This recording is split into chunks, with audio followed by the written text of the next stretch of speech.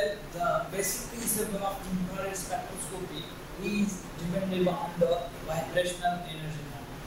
There is a transition occurs between the vibrational energy in case of the infrared spectroscopy. As we see in case of the UV spectroscopy, there is change in the electronic energy level.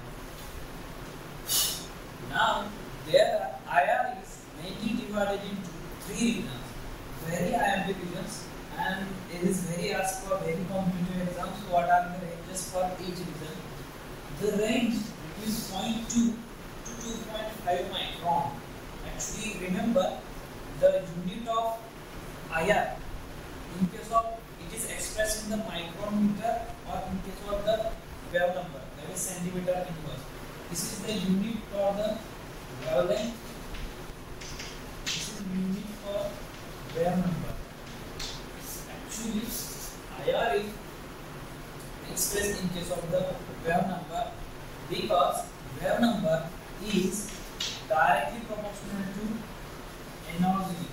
That's why in IR generally we take the wave number because there are lot of number of the that much number of small numbers, large numbers in the wavelength region.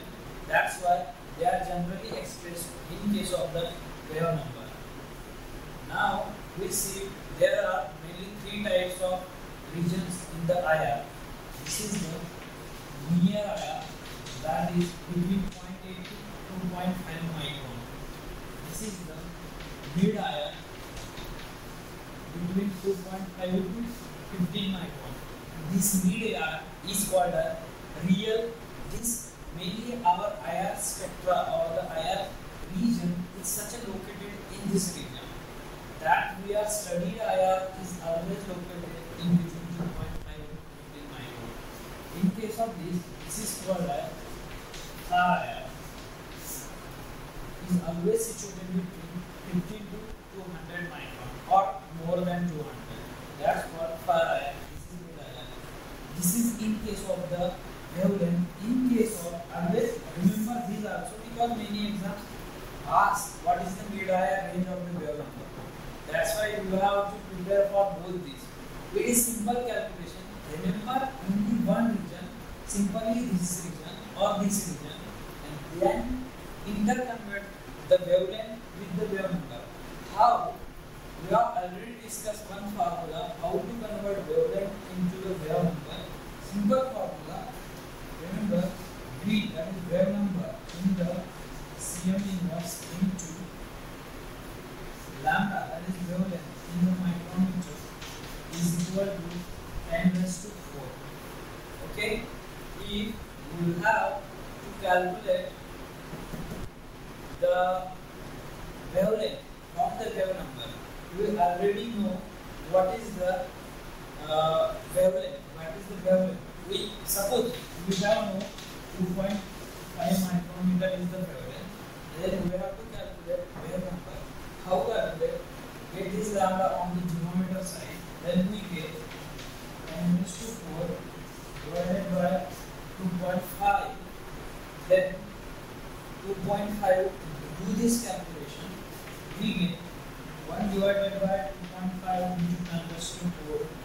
That is 2.5 into 1 is equal to 0.4 into 10 raised to 4. Then we get 4,000 Cl inverse. That is this answer for 2.5. If you calculate this for this, we get this centimeter inverse wave number. This is simple calculation based on these formulas. Remember this simple formula. Lambda is Cm inverse, lambda in the micrometer with 10 raised to 4. If the value is given for wave number, then calculate for lambda. If this is given for wavelength, then calculate for the wave number. This is the simple regions of the IR. Three regions, near, mid and far IR. Always remember these regions are commonly called as one term. Near IR is called overtone region. This is very important for the competition exam.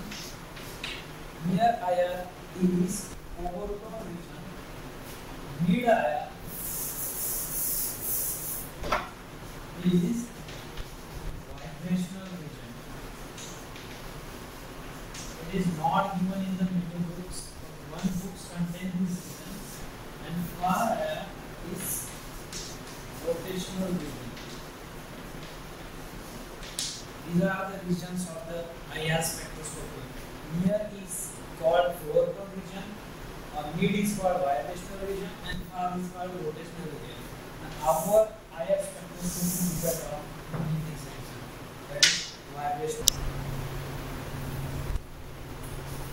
Theory of IR. We are discussing now theory of IR, that IR is based on the Hooke's law. This is very the law. Otherwise, in competitive exam, there are the options. The IR is based on which law? Hooke's law, Larmor's equation, or any two laws, right? And the basic, the main answer is the Hooke's law. What actually Hooke's law says?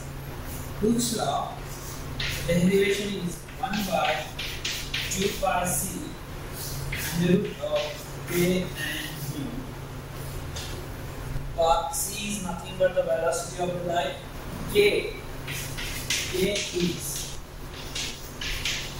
force constant, and mu is reduced mass. Nowadays, these can be replaced by using 4.2. Direct answer of this equation is now the basic concept of these two terms. Total IR is based on these two terms. Various factors that affect on these two terms. There is a difference in the wave number of each functional group because of these two. That's why it is a very important law to differentiate the various functional groups in the R spectroscopy. What is meant by the K? K is nothing but the force constant. Basically, how bond up gets strong. If more the bond up strong, the K will be the larger. See what is the how K will affect on IR. See, more the bond stronger, more will be the value of the force constant, that is K, and more will be the energy required to vibrate, and then more will be the wave number. Always remember, more the K, more will be energy required for vibration, then more will be wave number.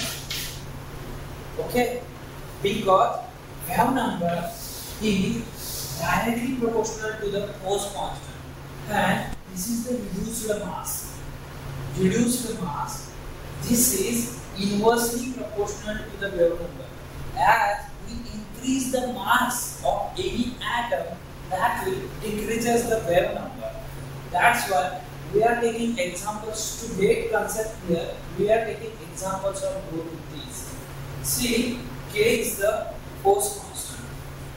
How K will differ from these functional groups? See, suppose example of alkyne, alkene, and single hydrocarbon. Single bond, double bond, triple bond. You know very well the triple bond is more stronger than double bond than single bond. Why? Because in triple bond there is the closeness of p orbital, or the simply in case of triple bond, force constant is 3 times more than the double bond.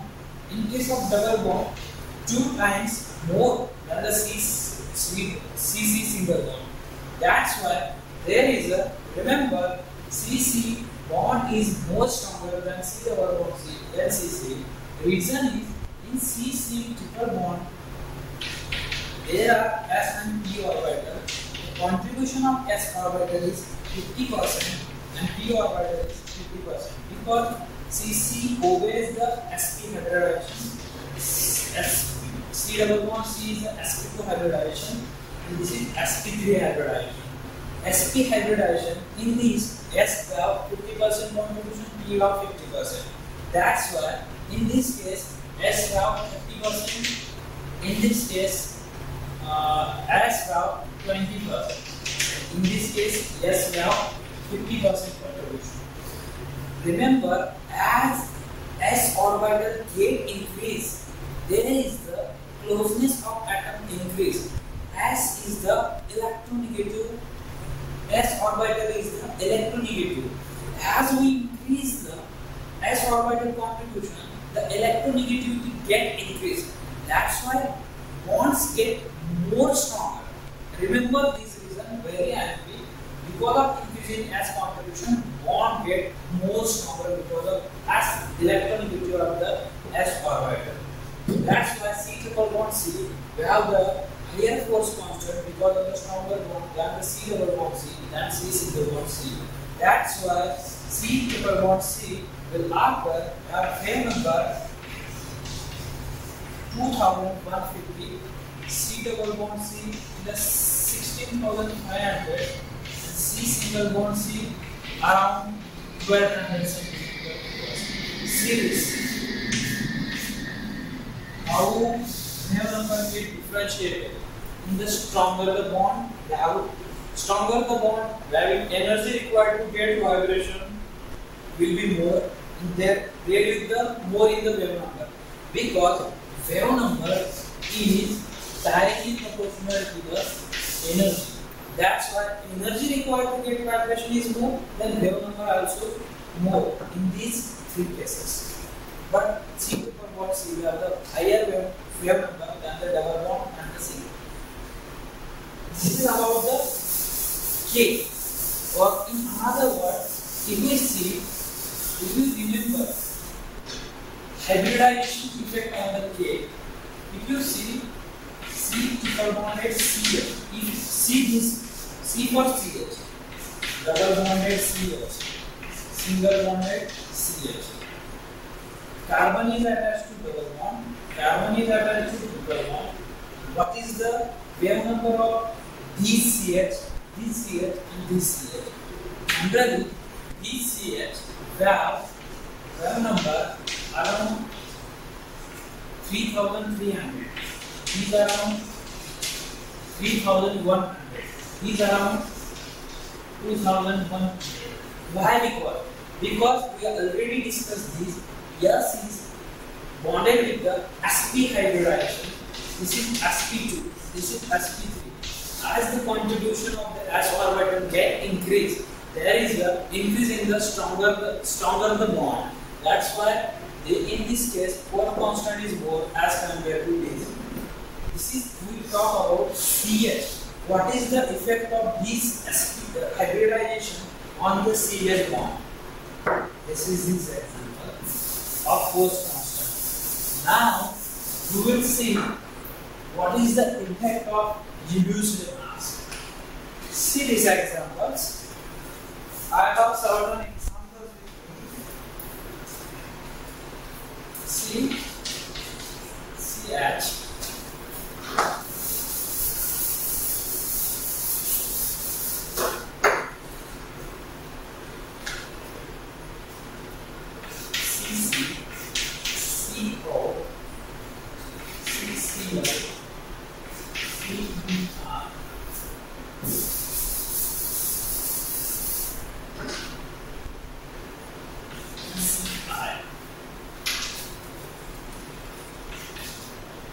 This is around 300.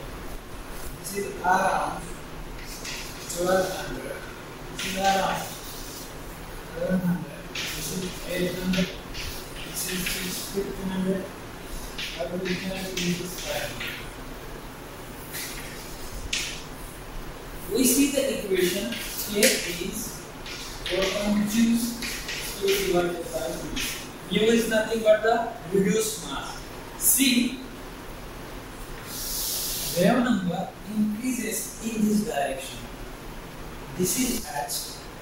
As we increases the mass of this attached atom H, if you just increase H have the molecular mass 1, carbon have 12. As we increase the mass, the wave number decreases. As we increase the mass, oxygen have 16. There is also decrease in the wave number. Hence, the V is inversely proportional to the reduced mass. That's why, as we increases mass, see these cases. Chlorine have, when chlorine is attached to carbon, it have 800 cm inverse. When attached to bromine, it have 650. Because chlorine have 35. In case of bromine, it have 81. In case of iodine, it have 131. As we increase the mass of attached atom, there is a decrease in the wave number. Always remember the Hooke's law.